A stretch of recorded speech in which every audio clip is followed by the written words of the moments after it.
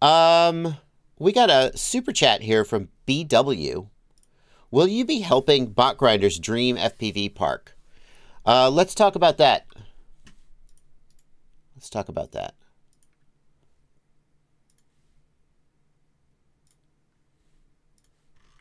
One second.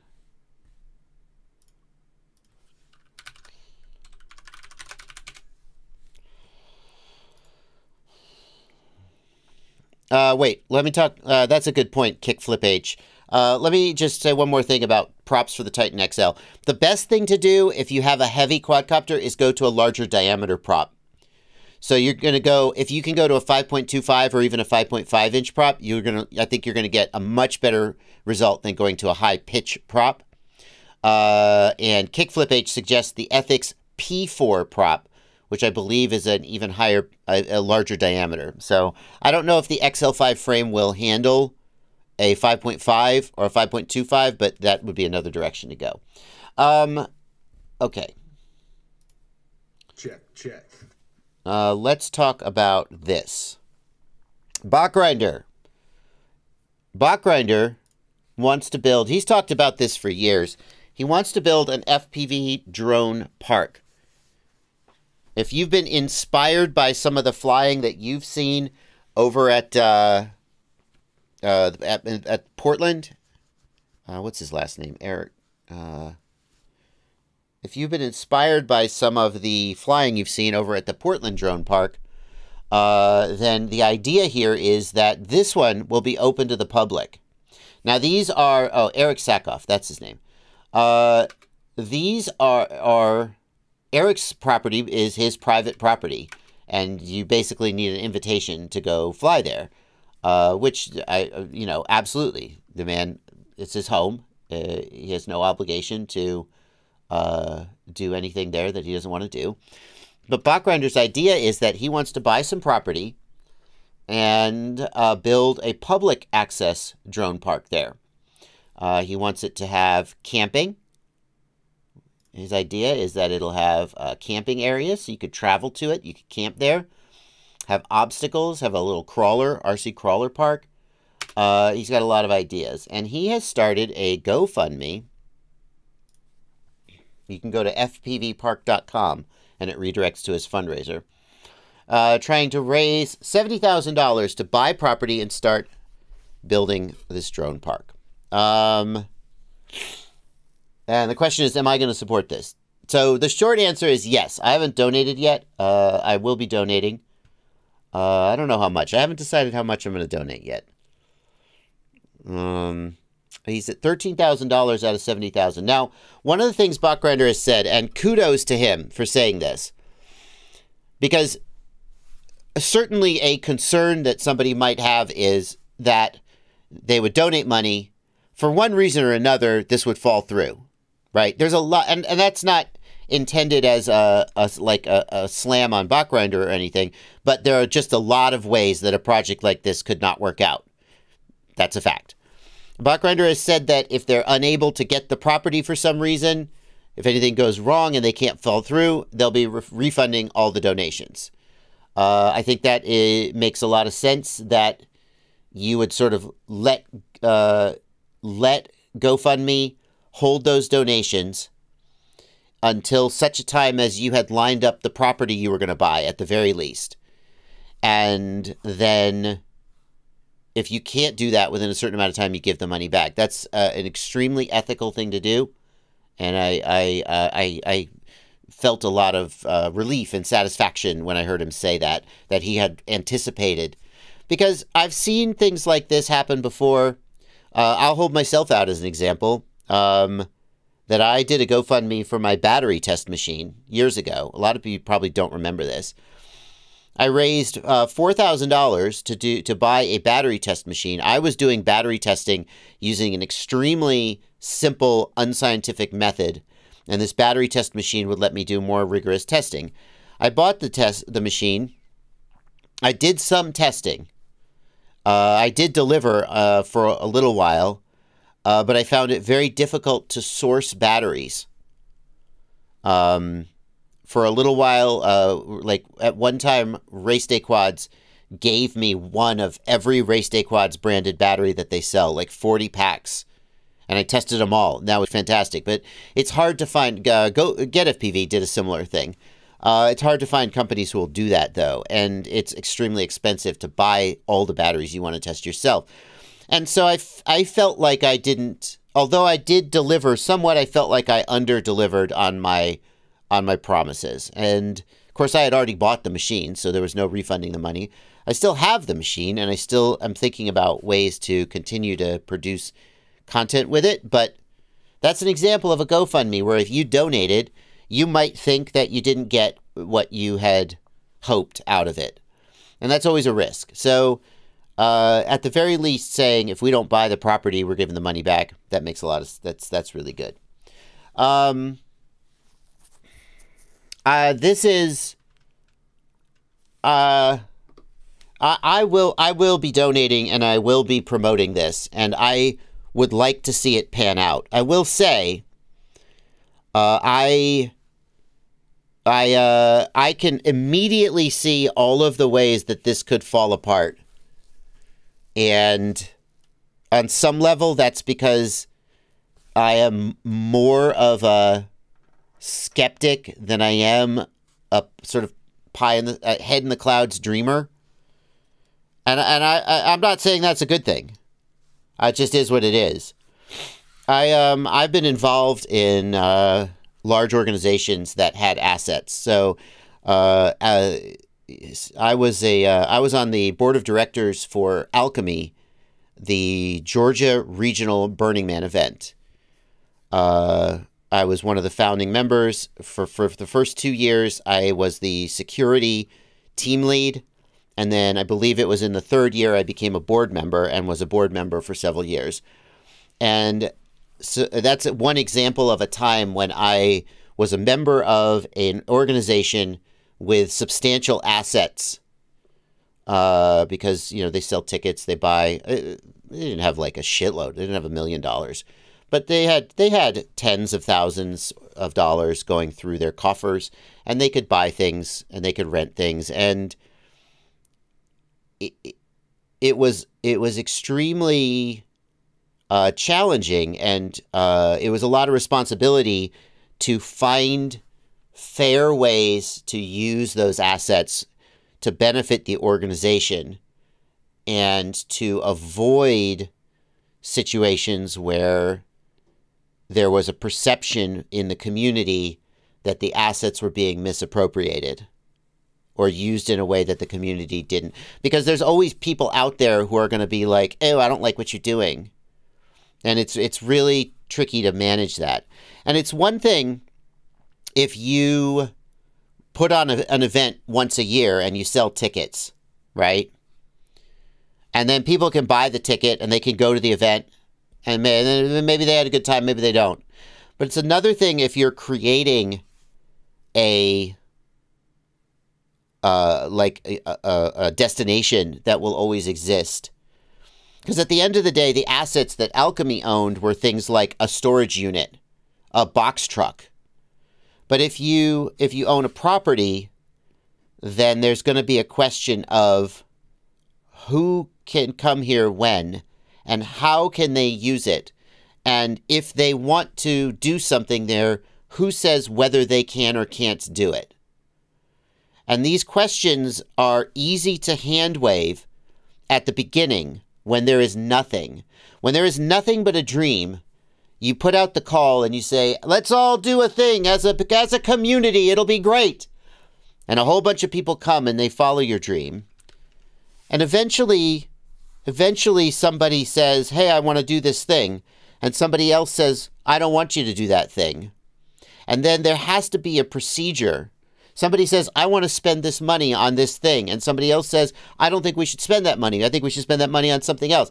And there has to be a way to resolve that.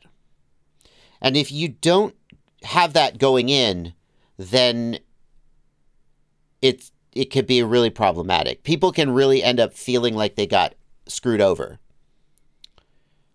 So the way it sits right now, as far as I can tell, is Botgrinder has the money. He will get the money, and he will decide what to do with it.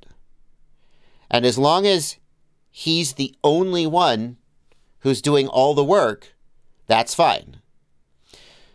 But as soon as you start having volunteers help you, as soon as you start accepting donations for things, then it gets really complicated. And that to me seems like the biggest risk of a situation like this. When Botgrinder said months ago, I want to build a drone park. It's going to be open to the community. It's going to be great for everybody to use. Everybody can contribute. And I was like, ooh, I've seen this before.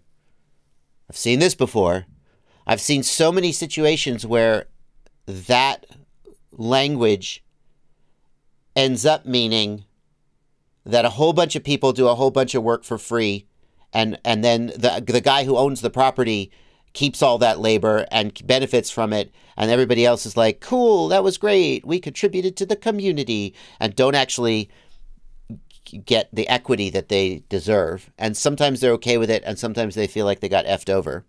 The more I talk about this, the more I wonder whether 3 years from now, people might say things about Botgrinder that Botgrinder and other people said about Rotor Riot. Because there's some parallels. There's potential parallels depending on how Botgrinder navigates these waters. Maybe he will. Maybe he also has had these same experiences and is anticipating these same problems and knows exactly how to deal with it. I'm not saying that these problems can't be solved, but I'm saying that if you go into this without knowing that this is going to happen, then it'll bite you. So, I'm going to finish up this topic. I've sort of been rambling for a while. I haven't been reading comments. I don't know if you guys are enjoying this. I think we're going to wrap it up. I would say this. I have seen so many times in my life someone say, I've got this great idea for a project.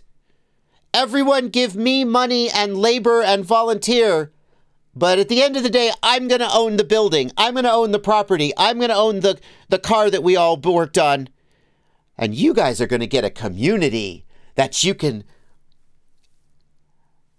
And then a whole bunch of people get screwed over and one person or a few person benefit. So whenever somebody says, we're going to make a community, come contribute and volunteer so you could be part of the community, I go, okay, but am I going to get paid for my work, or are you just going to keep all my work and I'm going to go and I'm going to have that nice satisfied community feeling?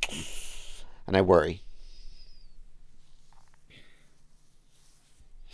And that's, frankly, a lot of people, I think of that at everything. Like when Multi-GP has volunteers who help run the flight line. Rotor Riot Rampage has volunteers who help run the flight line. Anytime an organization that is making money has volunteers helping them make money and not getting equity in exchange, on some level I go, should we be doing this? And a lot of people are okay with it. A lot of people are okay with it. And if they're okay with it, well, who am I to say? But that's my first thought. Okay. Okay. Anyway.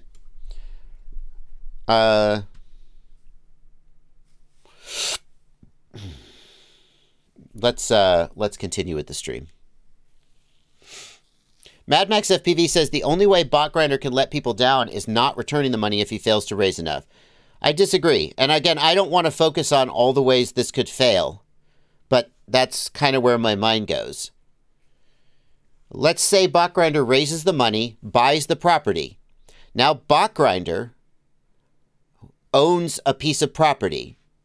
Now, next up, we got to build an FPV park. Oh, shit, it turns out that also costs a lot of money.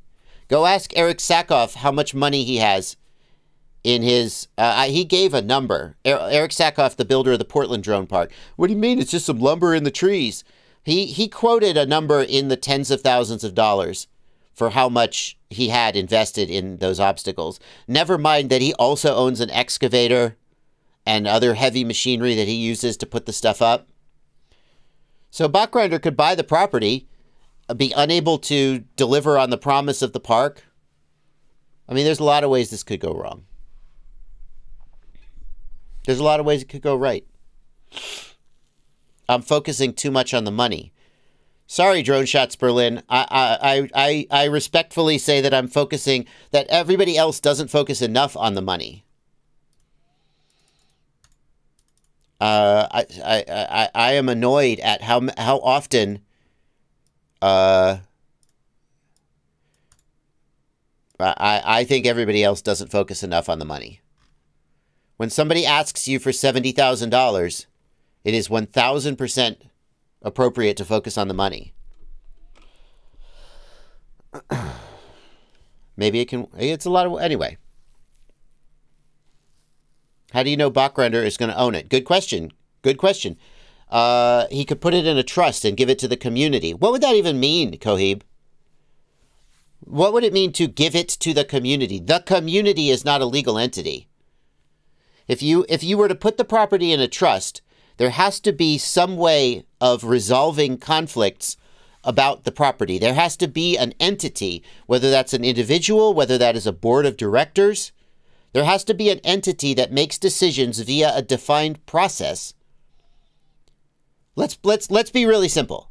Let's say Botgrinder buys the property and puts it in a trust. And now someone says, I want to buy this property for $10 million.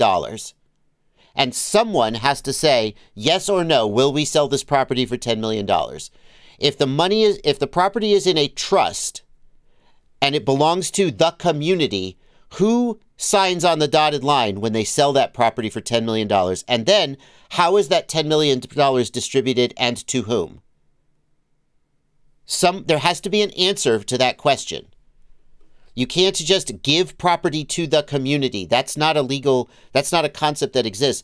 And before you accuse me of being too focused on the money, that's just an example. Anytime there is a potential conflict over what to do, should we cut down these trees? Yes or no? Well, as long as we all agree that it's okay to cut those trees down, it doesn't matter. But as soon as a person who feels they are a stakeholder disagrees about what to do, if you don't have a defined procedure, even just a vague one, for how to resolve that conflict, you're going to end up with people feeling like they got screwed over. So you could have donors be shareholders in a 501c3 nonprofit, and you could have voting shares. That would be a thing. I'm not saying that's the right thing, but that would be a thing you could do. But the problem is that very often nobody thinks about this stuff. They just dive in, and it ends up with, and I'm talking from personal experience, it ends up with one guy happening to be the guy whose name is on the deed or whose name is on the title of the truck. And then when the organization falls apart because nobody thought about this stuff beforehand, it just so happens that that guy keeps the truck. Oh, and also, anyway, enough about that. Enough about that. We should be thinking about these things is my point. Okay, moving on. We're going to move on. I'm going to get some super chats. We got a bunch of super chats. SJ, thank you for a $2 super chat. How to store multiple drones with binds to the Tango 2. That doesn't make any sense, SJ. I'm missing some part of your question. Because you can bind essentially as many drones as you want with a Tango 2. So I don't understand why you are having a problem doing that.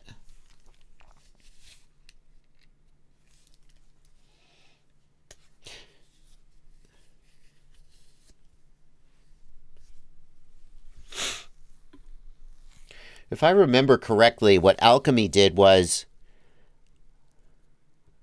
I can't remember. It's been years since I thought about this. We said that the organization could be disbanded via there was a board of directors, and then there was a way. The community was defined as anyone who had bought an Alchemy ticket in the last so many years. And then those people had votes. And if you could document that you had bought a ticket, you had a vote. And then there was a procedure by which anyone who had bought a ticket in the last number of years could raise like a referendum, including disbanding the organization and dispersing the assets.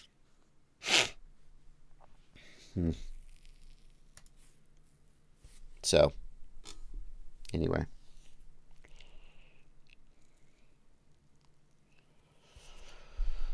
SJ, I'm going to ping you. What are the steps? SJ, are you asking how to bind a Crossfire drone? I mean, binding multiple drones is the same as binding one drone. You just bind one and then power it down and bind the next one. And then whichever one powers up is going to be the one that that is bound. I'll keep watching for your question, SJ.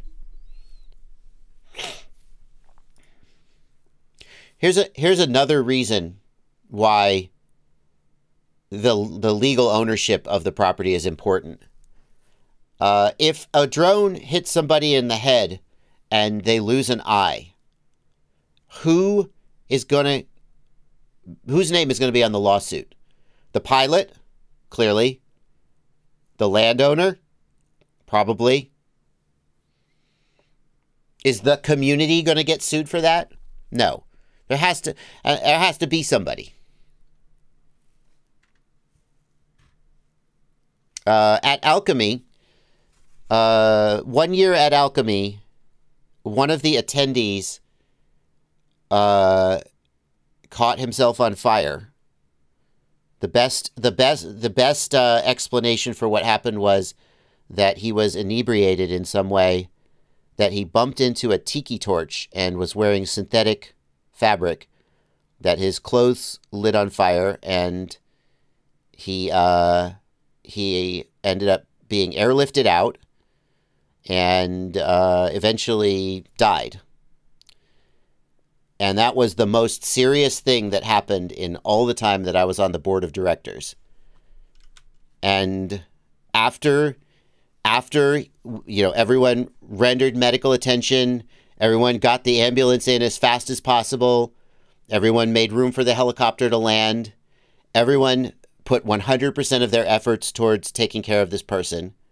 And then after he was gone, the very next thing we did was we went to the stack of waivers and we started looking through the stack of waivers to find his waiver, because we were like, we are going to get sued.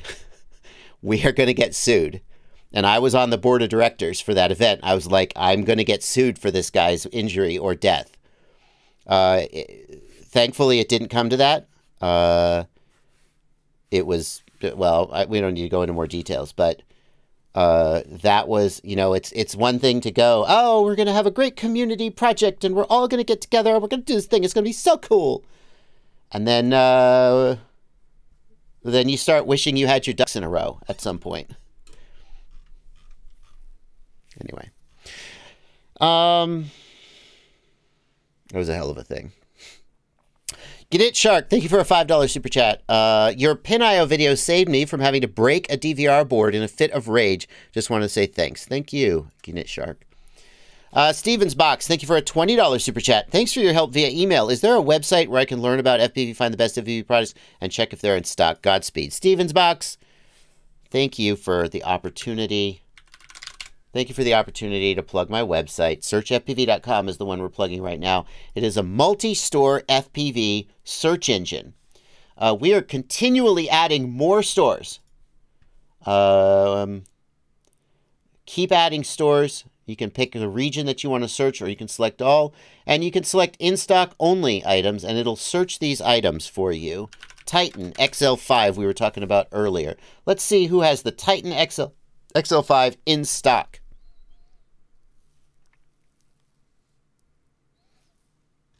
Well, it takes a minute to search this many stores, but...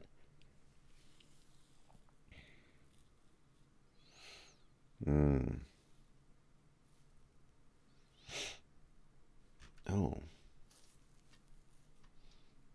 Nope, not many people... Oh, there's the XL5 frame in stock. That's what Search FPV is. Thank you for the opportunity. I will say, I guess I'm going to talk about this a tiny bit more. I will say that there needs to be a balance. There needs to be a balance because at the end of the day, you would never do something like this if you started out thinking about all this bullshit. The beginning of an event needs to be one guy with a dream saying, wouldn't it be amazing if, and a whole bunch of other people who don't think about the ways it could all go wrong saying, yes, let's do it. And that's where you get the momentum to get over the hump. But then, like, once you're over that initial hump, you got to start thinking about these things sooner rather than later, in my opinion. Or people, and honestly, it is exactly because people don't think about these things that you end up in situations like Rotor Riot sometimes was accused of. Now, I shouldn't take that analogy too far because I don't think that Chad Kapper, who founded Rotor Riot, is a kind of head in the clouds dreamer who didn't know that these problems might come up. I think Chad Kapper had enough experience that you could just, if you were to say, no, he should have seen this coming. I think that would be a fair claim.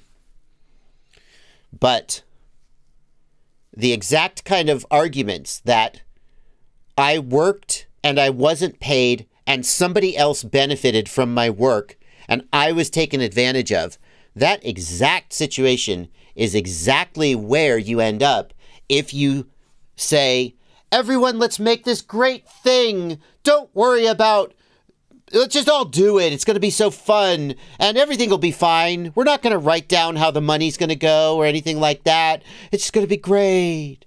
That's exactly where you end up. I don't know how much of that is why people like Steel and Final Glide ended up feeling like they got taken advantage of. But I wouldn't, it's plausible that that's what happened. The comment I just made, going back to the discussion about community projects, is I said the flip side of my argument, which is that you can't take advantage of volunteers, can't take their labor and not compensate them with equity. The flip side is that in the beginning, there usually isn't any money. And so you literally just don't have enough money to actually pay volunteers a fair wage. So the only way to get off the ground is to take free labor from people who are happy to give it. And at the end of the day, there has to be somebody whose name is on the lease in case somebody needs to get sued. And that guy ends up being the one who owns the assets because he's just the one whose name is on the lease. And on some level, taking the risk of being the one who gets sued might be a fair trade-off for being the one who also legally owns the assets. So it's tough. It's tough. Lots of projects operate without equity. That's true, Mad Max. Lots of projects also unfairly take advantage of the labor of volunteers who undervalue their own labor. There's a... I guess I care a lot about this topic more than talking about FPV, I guess. There's a children's there's what is even like, it's like a flea market. A whole bunch of vendors show up with like children's clothes and toys and so forth, and they all go into this like giant warehouse and they put out their tables. And it's here in Knoxville, and they have volunteers. And these volunteers do things like run the registers. They're employees. They have volunteers who act as employees. They are unpaid.